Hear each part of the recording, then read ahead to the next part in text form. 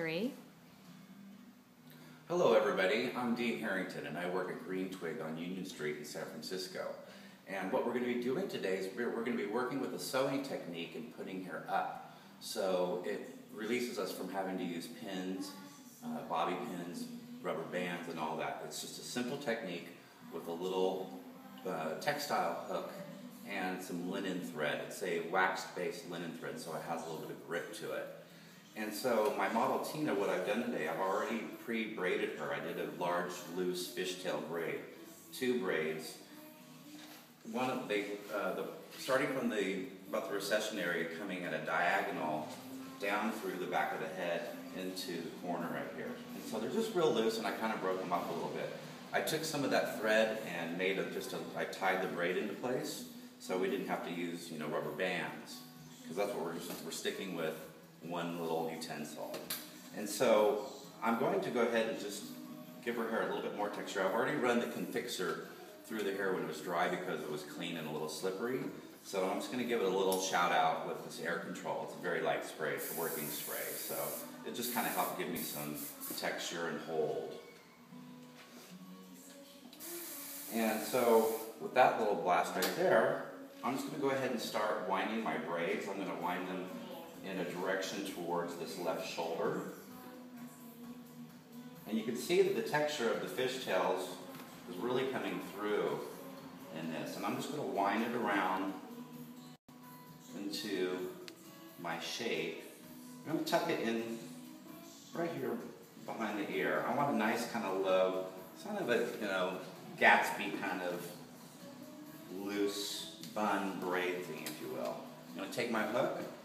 I'm going to go in right at the head shape here, and we're going to pull this through, and we want to make 3 passes through the hair before we start to put any real tension on it. This will help it lock into place. So there's 1, there's 2, and then 3. And then after you get your tension, you can start just kind of winding it in and securing it into place. She has a lot of hair. It's taken us several tries to get this because I had to figure out exactly how this was going to lay. But we've had a lot of fun doing it.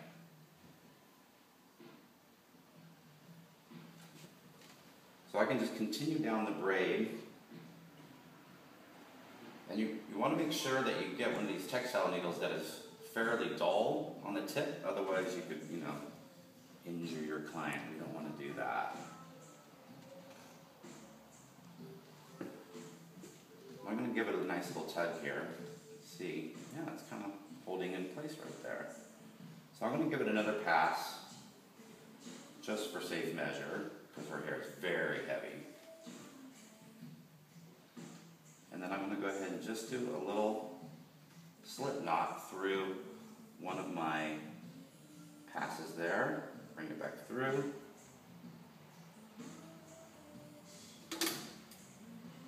Secure. And then we can just take these tips and just tuck them in. And you can use a little bit of that extra thread to tie those in.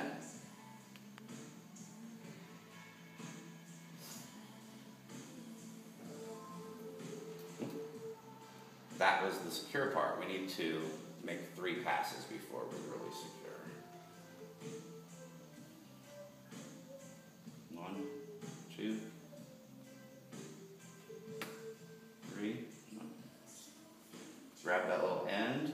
And that's the neat thing about the needle and thread. You can just take little pieces that are sticking out and just tie them into place wherever you see fit.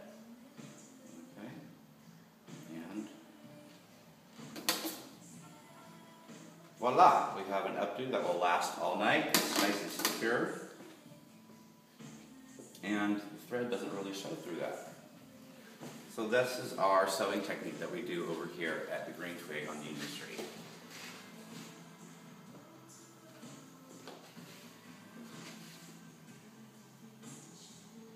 Thank you.